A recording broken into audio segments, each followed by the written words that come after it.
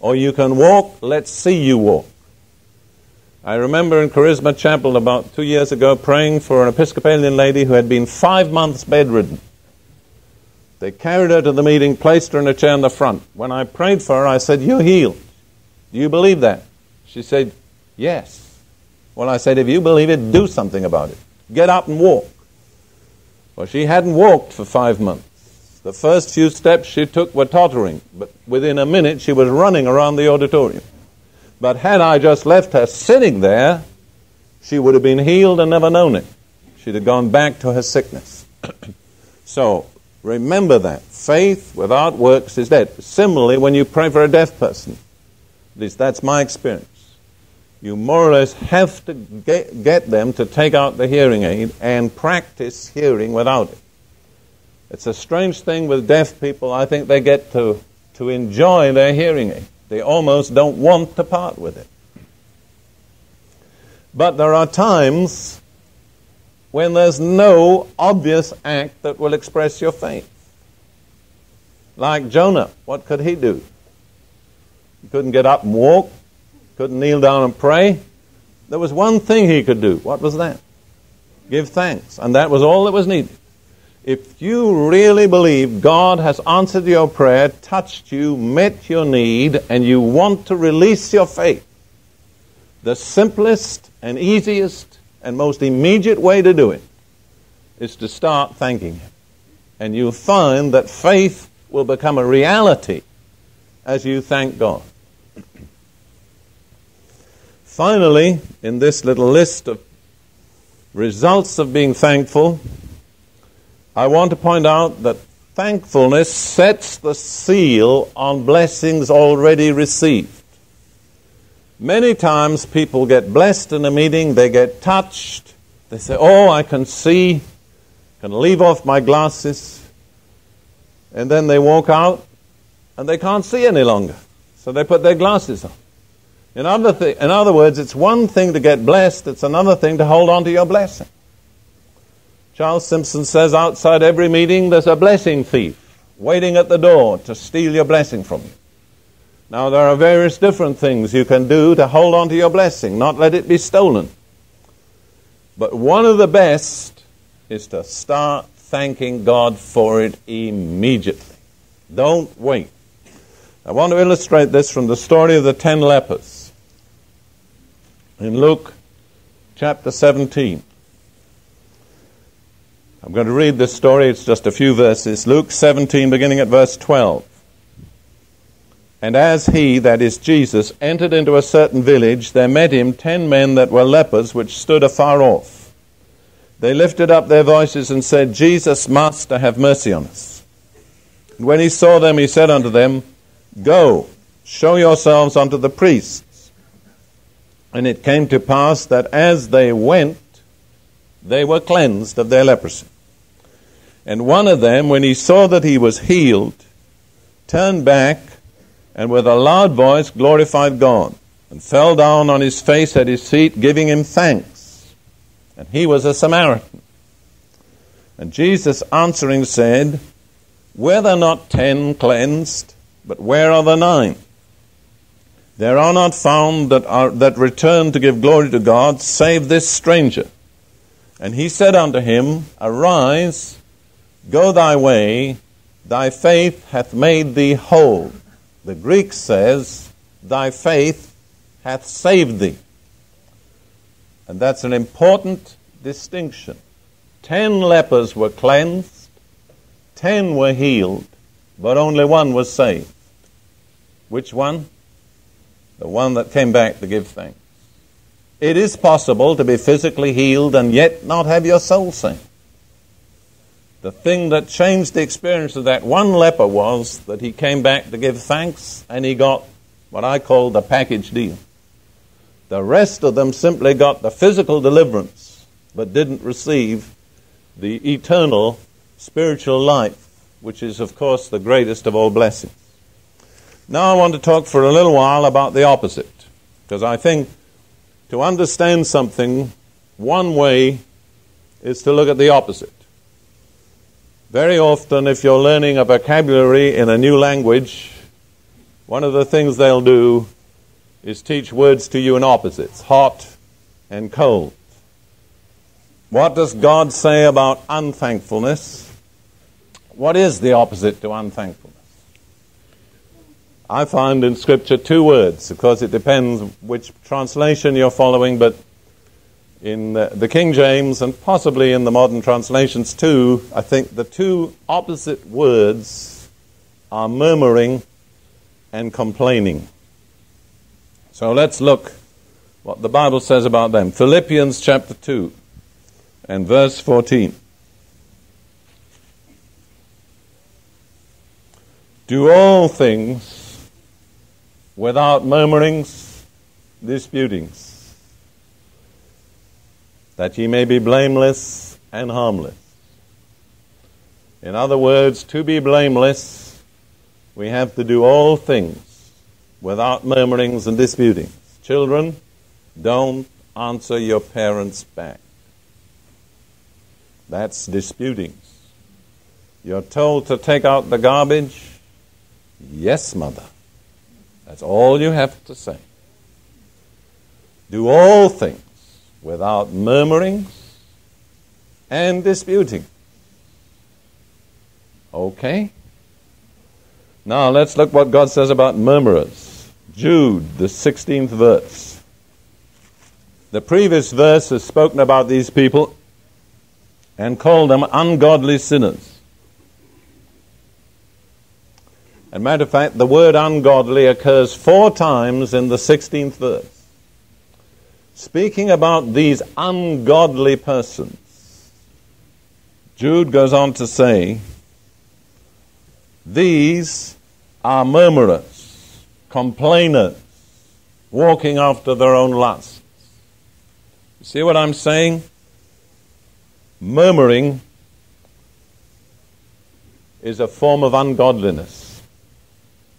The word complainer there, I happened to look at this in the Greek New Testament, and I noticed a very strange word. I don't want to give it to you in Greek, but I checked and went back to the dictionaries, and it's a word that means a person who complains about his lot in life. And I thought, what an insight. Why did you make me so thin, so fat, so tall? Why did you give me this job? Why is my hair short, long, curly, straight? In other words, you're complaining about your lot in life. It's ungodly to do that. And it creates problems for you. Let's turn to 1 Corinthians chapter 10. Verses 6 through 10. 1 Corinthians chapter 10, verses 6 through 10. Paul is talking about the history of the Israelites in the wilderness on their way from Egypt to the Promised Land. He says they made a lot of mistakes, which are recorded in Scripture as a warning to us not to make the same mistakes. And he lists 5 specific mistakes, all of which cost the Israelites very dear. Now these things were our examples to the intent we should not lust after evil things, as they lusted. Neither be ye idolaters, as were some of them. Verse 8, neither let us commit fornication. Verse 9, neither let us tempt the Lord. Verse 10, neither murmur ye, as some of them also murmured, and were destroyed of the destroyer. What are the 5 things we're warned against doing? Lusting after evil things, idolatry, fornication, tempting the Lord, and murmuring. See where that puts murmuring? The same category with idolatry and fornication. And it says those who murmured were judged of God. You want to look at the judgment for a moment, turn to the book of Numbers. Numbers, the 14th chapter. This is the record of the spies when they came back from having searched the Promised Land. You remember 10 brought up an evil report and only 2 brought a good report. And it says, In Numbers 14, verses 36 and 37. And the men which Moses sent to search the land, who returned and made all the congregation to murmur against him by bringing up a slander upon the land, even these men that did bring up that evil report upon the land died by the plague before the Lord. That's God's estimate of people who create a murmuring spirit in others. The Scripture contains what we call exemplary judgments. Judgments that are an example of God's attitude to a certain thing. For instance, the destruction of Sodom and Gomorrah was an example of God's attitude to homosexuality.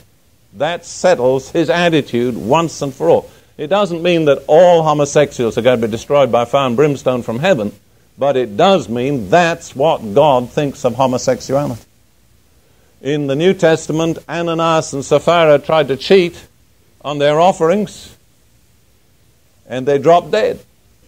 Now, lots of other people have done that since. They don't all drop dead. But that's God's verdict on that conduct once and for all. And here we have an exemplary judgment on men who caused God's people to murmur.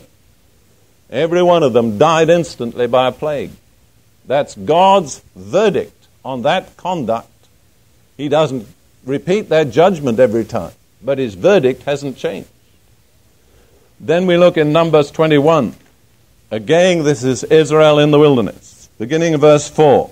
They, the people, journeyed from Mount Hor by the way of the Red Sea to compass the land of Edom. And the soul of the people was much discouraged because of the long, arduous journey.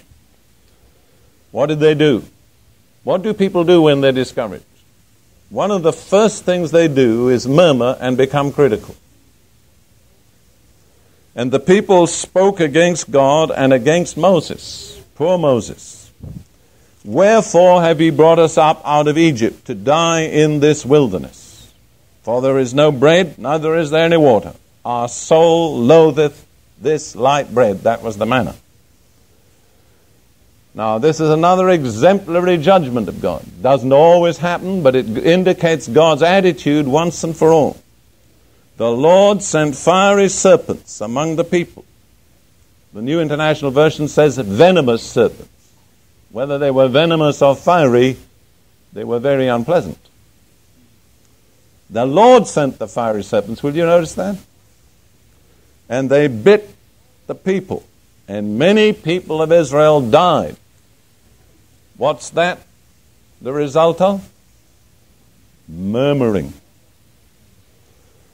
Therefore the people came to Moses and said, We have sinned, for we have spoken against the Lord and against thee. Pray unto the Lord that he take away the serpents from us. And Moses prayed to the Lord.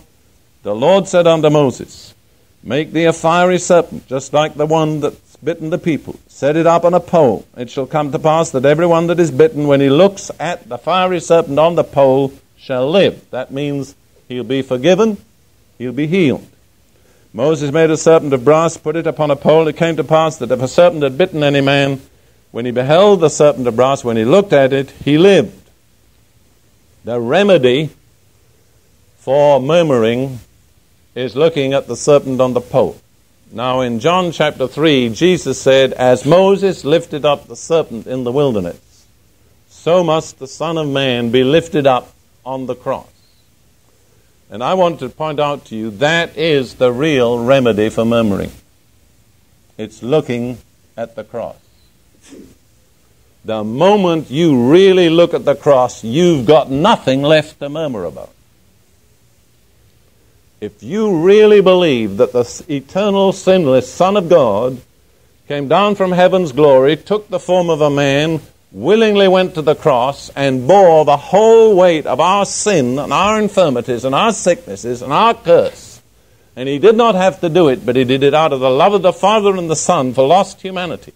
Once you look at that, you've got nothing left to complain about in this life. So if you're tempted to murmur, look at Jesus on the cross. I want to give you one other scripture in Romans. Let me point out, without turning there, that in 2 Timothy chapter 3, there are 18 moral defects listed that will characterize humanity at the close of this age. And 3 of them are disobedient to parents, unthankful, and unholy. All I want to point out to you is that unthankfulness is next to unholiness and right beside disobedient to parents.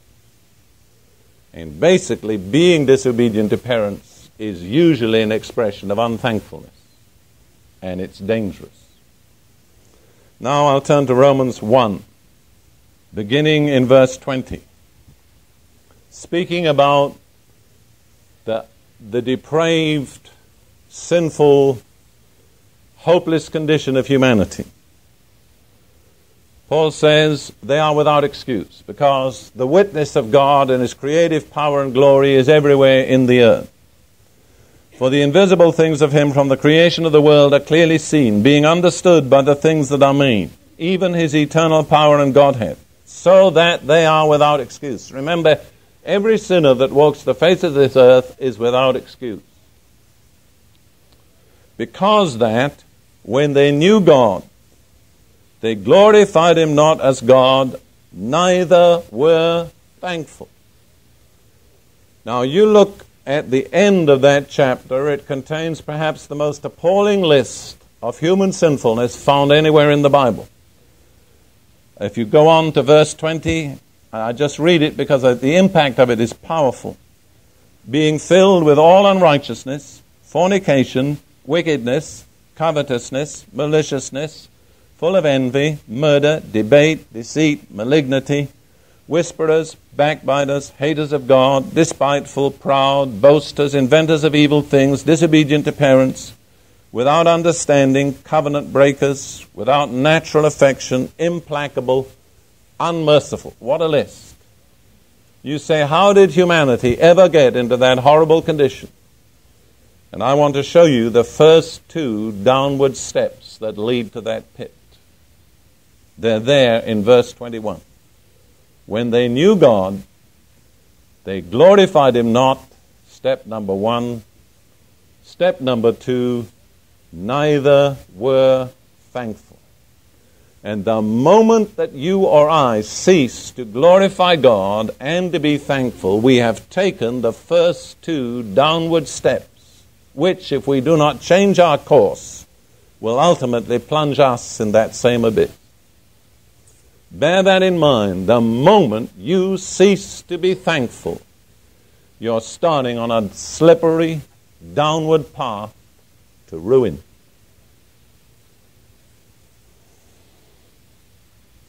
Now I have 2 more things to say. I've already read the story where Israel murmured and God sent fiery serpents that bit them.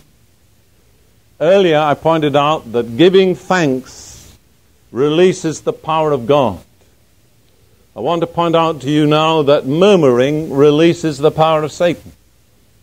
They are opposites. Just as surely as giving thanks will bring God's power to work in your life, so the opposite, murmuring and complaining, exposes you to the fiery serpents, the demonic forces. This is very, very certain. And now I want to give you a personal testimony, a very remarkable one in my judgment. I've never had another case like it. I've asked the permission of the lady concerned to give this testimony because it's as much hers as mine. The lady is my wife. But when it happened, it kind of opened a new window into the spiritual world for me. And I saw a whole chain of consequences and principles that I'd kind of been groping for but never been able to lay hold of. Before Ruth and I were married, we used sometimes, before we got so busy getting married we couldn't do anything else, we used to go down to the beach, which we both enjoy, and we'd swim and sunbathe. And one day while we were down there sunbathing, Ruth said to me, I wish you'd pray for my legs. And the Lord had already done a number of miracles of healing in her body, including straightening her spine, which had been crooked for almost her whole life. I said, what's wrong with your legs? Well, she said, I don't know, but I get these agonizing pains in my calves. And if I don't keep moving or exercise them, if I just sit too long, I get these pains. And apparently there was no medical diagnosis for the pain. Now, I didn't reason, I didn't plan, I didn't think. But instead of immediately praying for her legs, I did something that I cannot remember I ever did before. I began to speak to her legs. And I said, legs, I want to thank you. You've done a good job. You've supported Ruth. You've carried her around. You've brought her to me. I really appreciate you. I just want you to know that. Well, that sounds crazy, doesn't it? And then I prayed for her legs, and there was some improvement. But after we were married, when we were in Jerusalem, we were lying side by side in the bed. She said, my legs still hurt. I still have that pain. Well, I said, I think there must have been a moment in your life when you exposed yourself to that thing. And if you're quiet, the Lord will show you when it was. And I think it's important for your full healing and deliverance. So we lay there just a few moments, and she said to me, I know exactly when it happened. She said, when I was about 15 years old, in high school, I was in the restroom with another girl who had such beautiful legs. And she said, I looked down at my own legs, and I said, legs, I hate you. And I said, in effect, you pronounced a curse on your own legs. You handed them over to the power of the enemy. And her legs had been kind of hard. I put my hands on them, massaged them, pray for them, but there was something in them that just didn't give. It's up to Ruth, but she'll let you. You can come and feel them today. They're soft.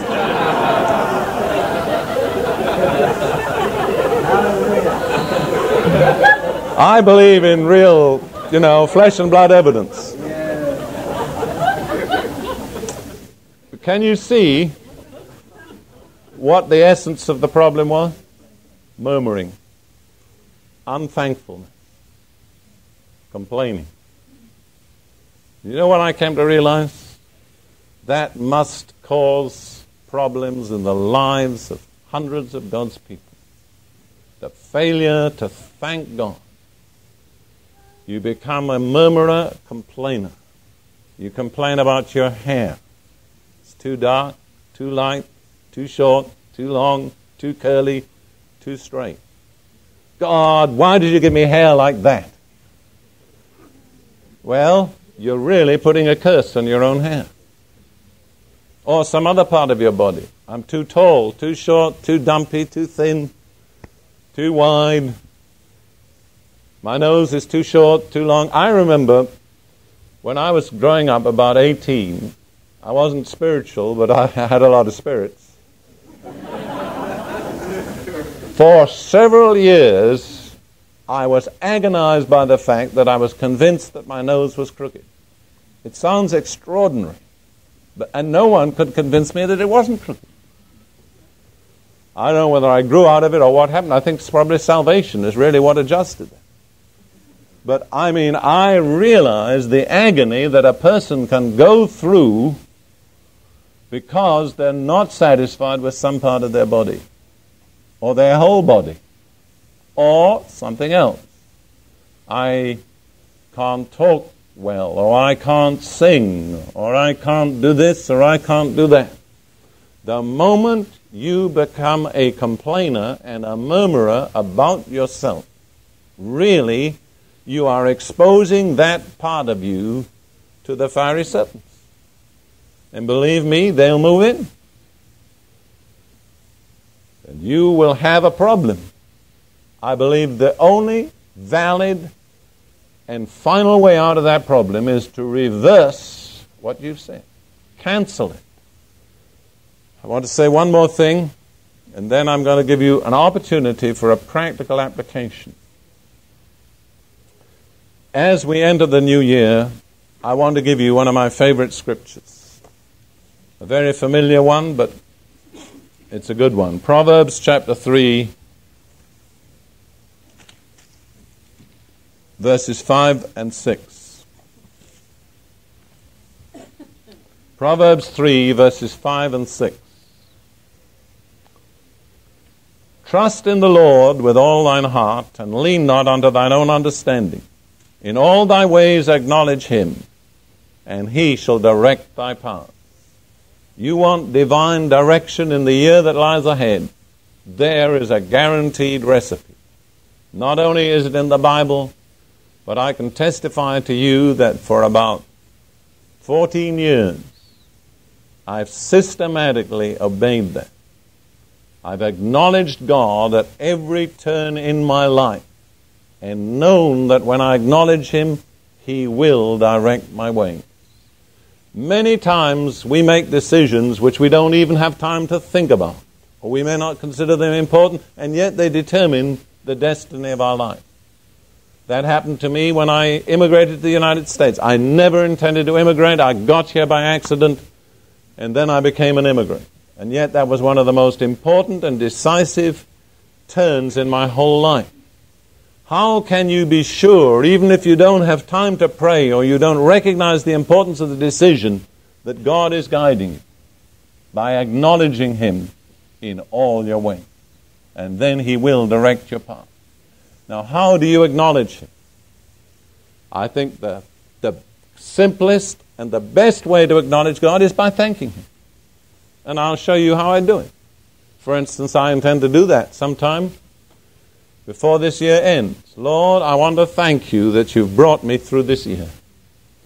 I want to thank you for all the blessings. I want to thank you for your mercy, for your love, for your faithfulness, for your power, for your wisdom. They've all been demonstrated in my experience this year over and over again. God, I want you to know I'm sincerely thankful for them. I want to thank you for the special blessings. I want to thank you for the wife you've given me. I want to thank you for the home you've enabled us to establish.